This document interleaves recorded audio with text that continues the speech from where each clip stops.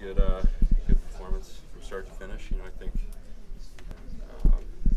since I got here, we've had a little trouble on special teams, and obviously that's one of the big things that bailed us out tonight. But the other things, obviously, the response from the team when they get those 2 goals. Getting them back or getting a goal back right away is a big deal, and it gets the momentum back on your side. You just said we're Tuesday night, Chicago. Boston Tuesday night. Say it again. You just said we're Boston Tuesday night here. Yeah, that's a big game. I think they're winning a lot of hockey games right now, and anytime you're chasing some of the standings and you get a chance to play them, it's a good opportunity for you. And obviously it's a 4-point game, and it's nice that we're back on the right side of things and see if we keep rolling. Blake, first of all, congratulations. It's probably been a whirlwind couple of 48 hours for you. How are you feeling mentally and physically, and how do you do all this?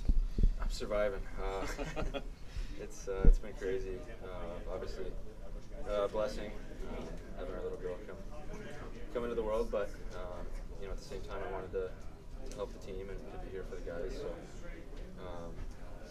not running on a whole lot of sleep, but I'm happy to be here, and obviously getting the first one as part of the Lightning is a big deal to me. And I thought that, like I said, I thought start to finish it was a team.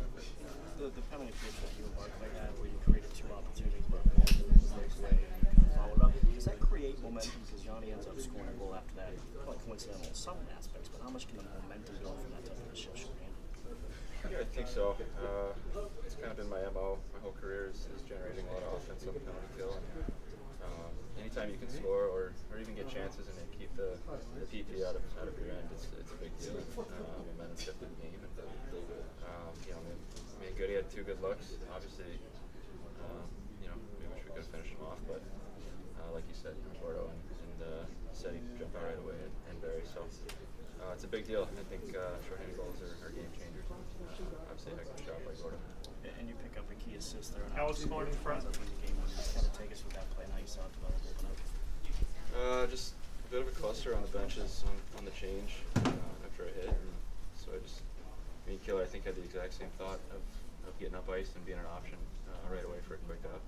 And Killer communicated well, and It was great. I mean, Kobe made a good quick up pass, and all he had to do was put it into an area that Killer could skate into, and obviously a goal scores finish.